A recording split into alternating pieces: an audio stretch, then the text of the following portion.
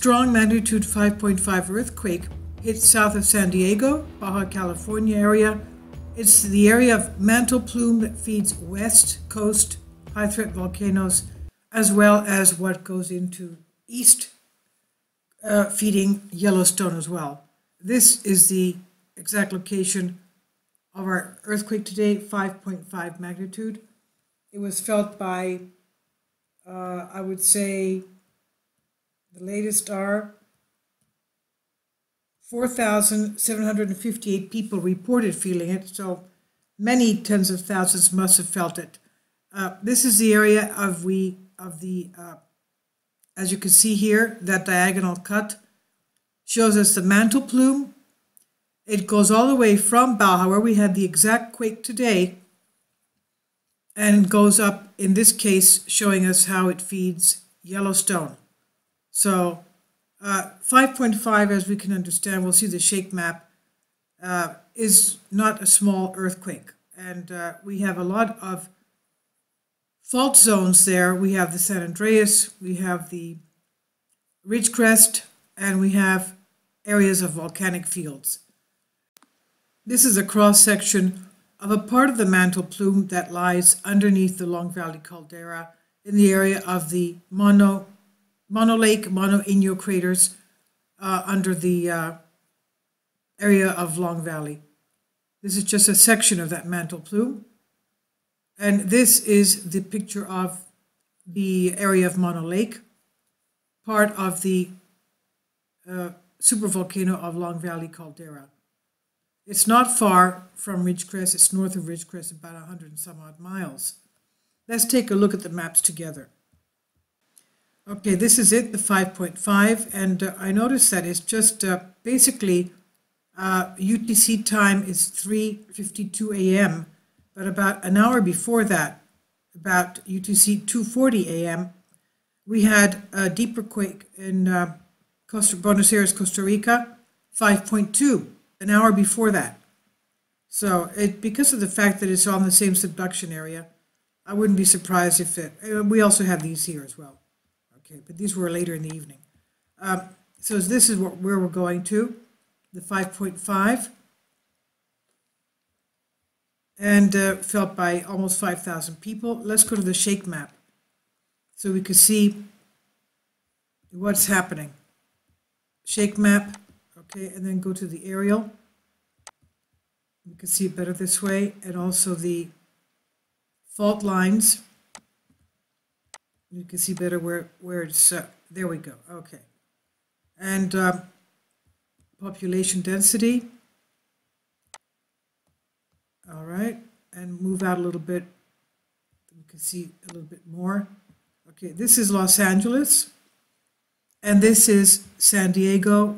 I did post a video concerning the very unknown, well, not unknown, but very dangerous fault running right through San Diego, right here, this one here.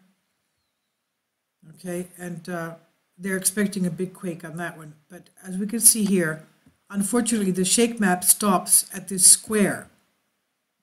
That's San Diego, that's Los Angeles. It stops at this square, but you can see how intense this is, 5.5. If we were to take away the square restrictions, we would see that the shaking would go, I guess, somewhere up to Ridgecrest. Not Ridgecrest is up there. But I wouldn't be surprised if it shakes all this. Now, this thing here is basically across the border. But the 5,000 some odd people reporting it to USGS obviously are Americans, I guess.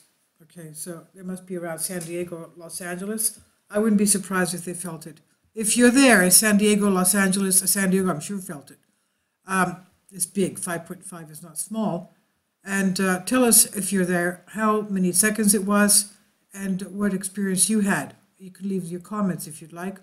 And if you felt it in Los Angeles, I'm sure they did. Because you can see how intense it is. All right, so it's right on the San Andreas fault, and we have a whole system of faults here. This is the Salton Sea volcano. They have a geothermal plant there. They also have a geothermal plant across the border in Mexico.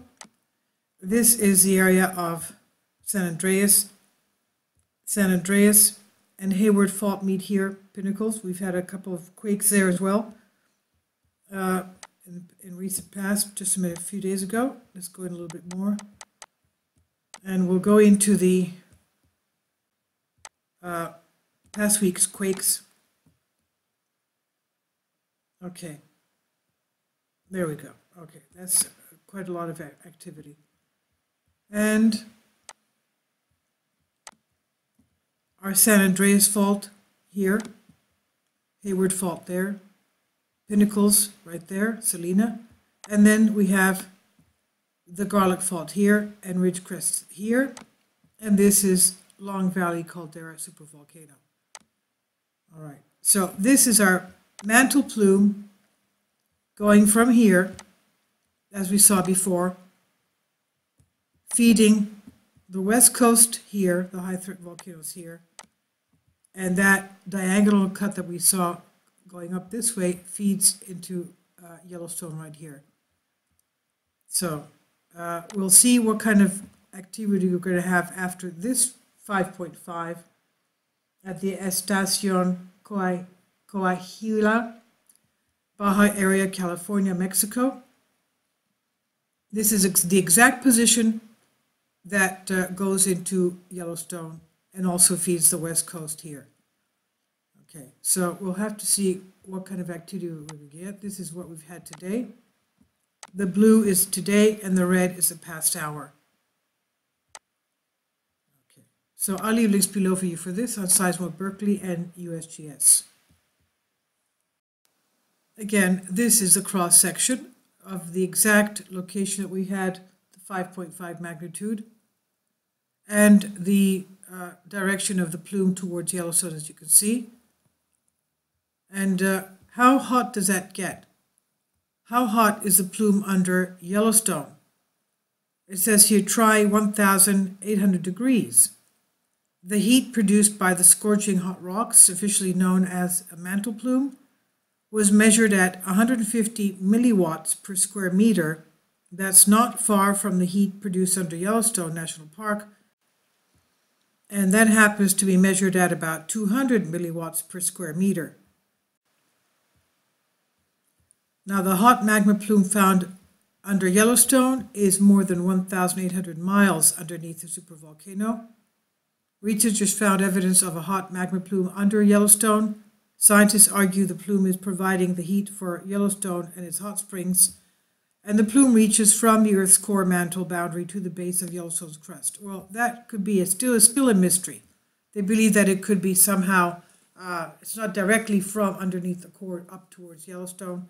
It's somehow diagonally pointing from Baja towards Yellowstone, and it's going directly that way because of the Farallon plate, the ancient plate of the Pacific that's lodged underneath the west coast and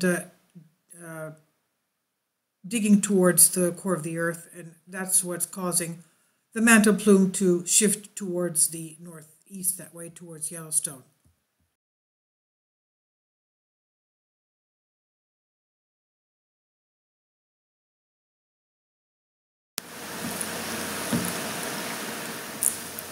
If you'd like to join me on my Patreon account, you will hear content not covered by mainstream media. These riveting stories will be based on my research, and I will state my opinions and give my personal insight on diverse and controversial subjects and world events not covered by mainstream media, and not supported by YouTube guidelines. So whatever I have on my Patreon, most of those will not be on my YouTube channel. Please consider becoming a member today. More of the most significant and important videos will be on my Patreon channel. Your support helps me to continue my research and keeps this YouTube channel alive. And we depend on your support, your generous charity, because we help economically challenged families here in Athens, Greece, in Kapota, and we also help the young generation with university tuition and the community around our church. Thank you.